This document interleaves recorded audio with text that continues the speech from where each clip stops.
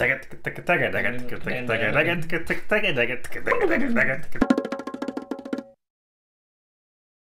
everyone and welcome to another episode of Pete reacting to my favorite Brazilian guitarists. Yeah, so as some of you know, Vinnie's Brazilian and I'm from the States. So in this video series, Vinnie takes some of his favorite Brazilian guitarists who I've never heard of. We take a look at them and see what I think.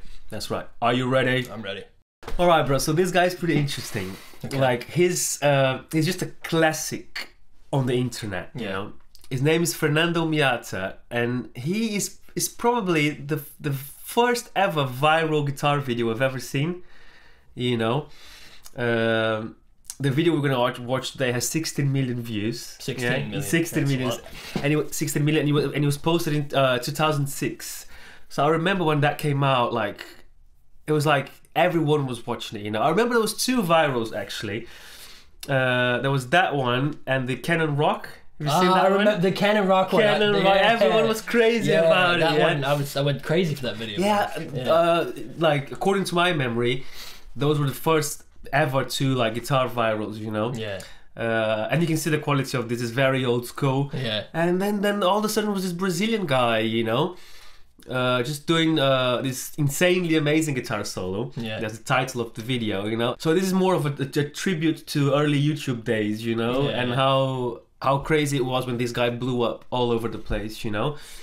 Now the cool thing about him as well, Fernando Miyata, is that, do you remember when we did Gustavo Guerra's React? Do you remember how I told you that he won the very first ever guitar idol competition? Yeah. Yeah, so in 2008 was the first guitar idol competition, which was like an online competition. Everyone posted a video. And then the finals were held in London, you know, and then obviously there were judges and everything, and that was done in person. That first year, 2008, Gustavo Guerra won. Tom Quayle as well was in the finals that year, and he was in the finals as well. Ah! So they had two Brazilians that year, Gustavo and him. Yeah. He was a runner-up. He didn't win. Gustavo won, but he was in London in 2008. Wow! For the competition, so that's pretty cool, man. Like he's been around. He's pretty famous all over the internet, you know. In the guitar community, and I think these days he works really closely with Roland and Boss as a demonstrator. So there we go. Shall we check it out? Let's check it out. Alright, let's do it. Alright.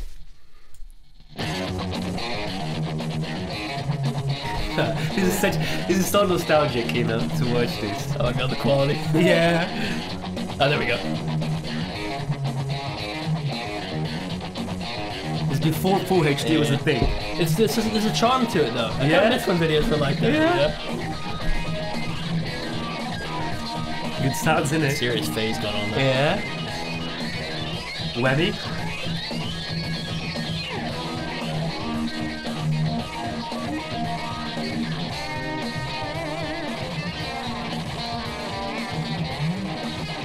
Do I see little scallops there as well? Yeah, I think so. I think so.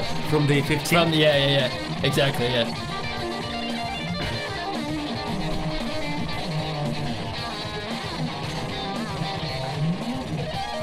Oh my goodness.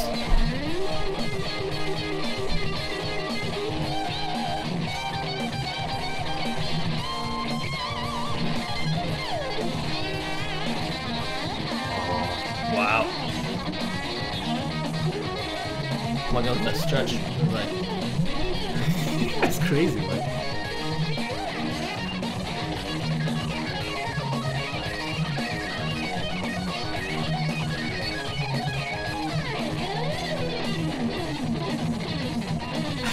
The 8-bay run? Yeah, it's like it's that choked, muted sound as well, so it's really cool. Exactly.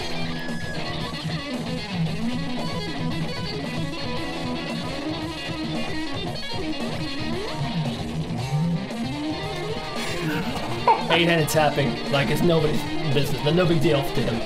No, it comes out naturally in the middle of the improv, you know.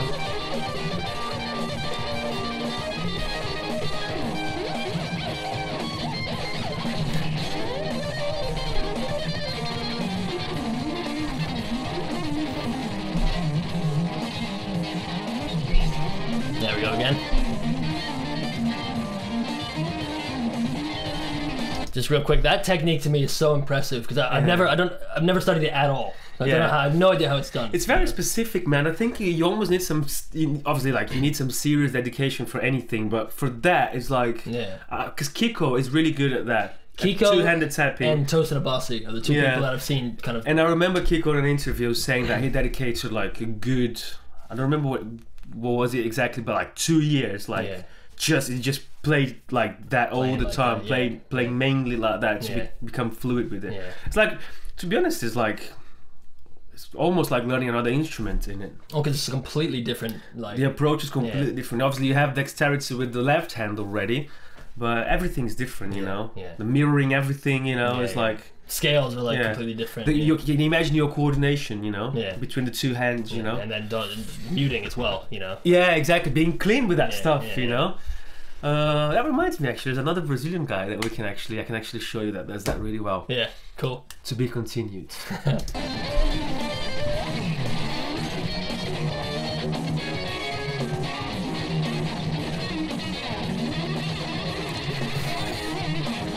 Sounded like Nuno right there. It's so raw, isn't it? Flamenco vibes. Very cool.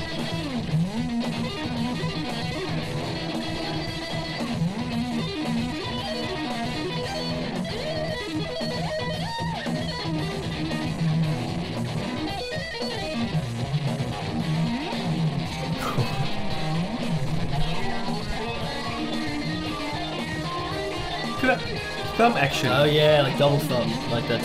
Yeah.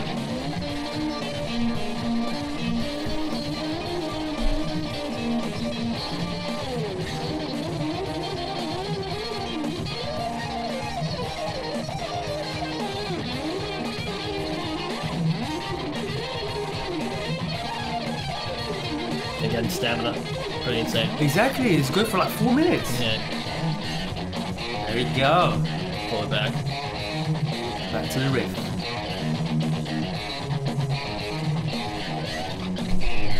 Flange. Yeah, it's got some good use of effects as well, you know? I like that a lot. Yes. Fernando Miyata. Wow. Man. Well, faces have just been melted off. This is the thing, like, this video is it just represents like almost like a summary of how joyful the guitar can be, you know? You see this guy, like, very unassuming, you know? Obviously, when that came out, even less. Like, you check out the video, you open, it's like, and then all that happens, you know? It's like, the guy's just playing, like, very raw, like, joyful kind of thing. Doing, obviously, loads of stuff, you know? It is the insanely amazing guitar solo. But it's real, you know? Like, no tricks, nothing. He's playing all those techniques, you know? Pure excitement, you know? Wow, that was, Yeah, what did you think of it? It's face melting. Yeah, it's just a normal guy just like having a jam for 5 minutes and pulls that out, you know. Yeah, everything. I also wanted to show you something more recent of him, you know. And I found this video from 2011. That's a bit more recent, but there's nothing super recent, you know, of him shredding. You know, there's other more professional videos of him, like I said, working with bots and stuff. Yeah, so another couple of minutes of pretty impressive shred. Okay. It's called Improvisation by Fernando Miyata, you know. So let's see what happens when he's improvising, because the other song was a composition, you know. The other tune was like the insanely amazing guitar solo. It's exactly he's exactly the same as he played in the finals in London. It was his tune, you know. Yeah. So here he's improvising. So let's see how this goes.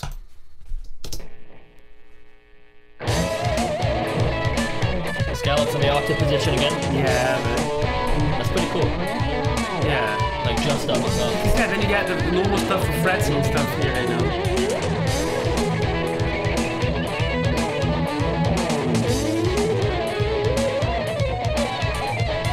Oh, I love those chromatics.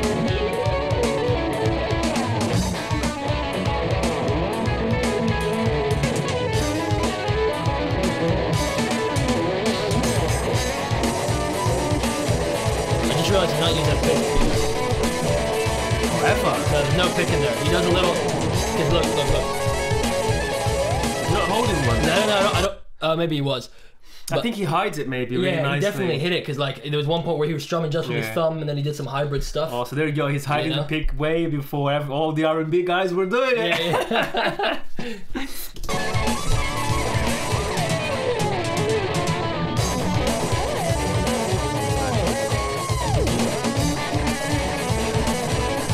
I don't know, like there's something about the way he plays that's like, you know, when you see a player that has so much personality, you know, the way his hands move, there's some sort of almost like a class to it, you know? Yeah, it's very classy, but very genuine, original, but still tidy. Yeah. You know, he's not quirky or anything, you know, he's not like weird, like Marty Friedman weird, you know? Yeah. He's still like very like, you can see like he's very tidy and has got very like precise technique, but he's not a robot, you know? I think that's what I'm trying to say. You know who saying that point, you know who I think also has that is OZL. When he plays, he's very, very tidy, but at the same time, the way it's very classy movements, you know, his technique is there's like cool. almost like a little dance, like there's like a little, it's weird to explain. There's a relaxed vibe around it, you know? Yeah. But it's still like shredding like crazy, you know? Yeah. Yeah, interesting. Nah, here we go again.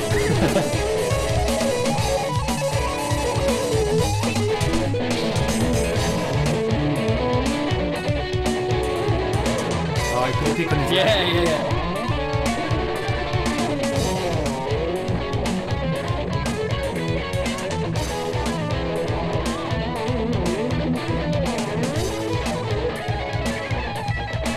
Definitely sounds more like an improv, you know? Yeah. There's no themes, he's just going for it. Yeah.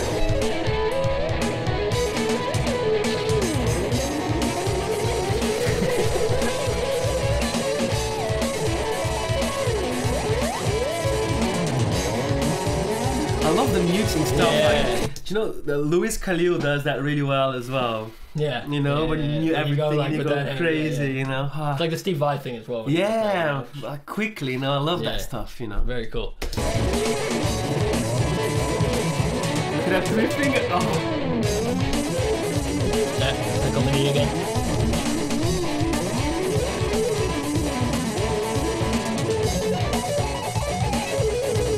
Those big jumps, man.